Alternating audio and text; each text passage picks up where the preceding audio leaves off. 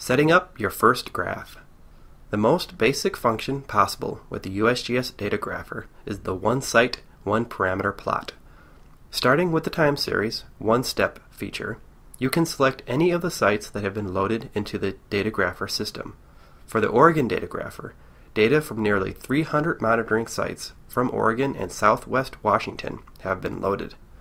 The available water quality parameters vary by site, with some locations monitoring only stage and discharge, while others include water temperature, dissolved oxygen, pH, turbidity, and others. To aid in the site selection process, Step 1 allows you to focus your search to a specific river basin. By choosing a specific basin, the list of available sites is narrowed to those within that basin, making it easier for you to locate the site of interest. Once you decide on a location, select it in Step 2, and that site's parameters along with the time periods of available data will be displayed in the accompanying table.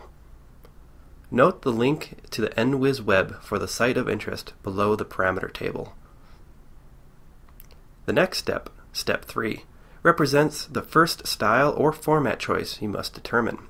Time series is the default and will be the graph type we'll cover here. However, you also have the option to create an XY plot with the data from your chosen site.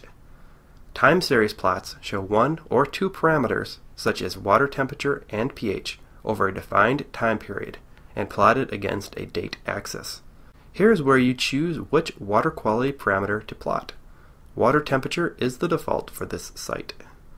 Let's leave it as is. Next to the parameter listing is the type of data you want to plot.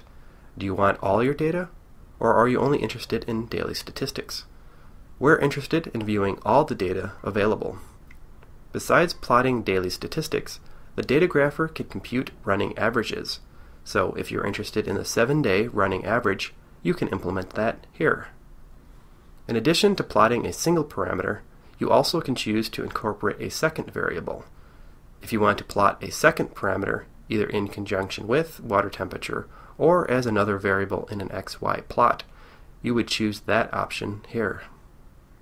The second to last step is defining a time period.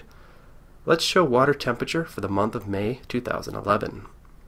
It's worth pointing out that the Include All Data option here will select all data for the chosen parameters for your site of interest. Let's stick to just 1 month. Once your water quality parameter and time periods are defined, all you need to do is click the button to make the graph. Congratulations! You have successfully plotted a single site, single parameter graph for water temperature for the month of May 2011.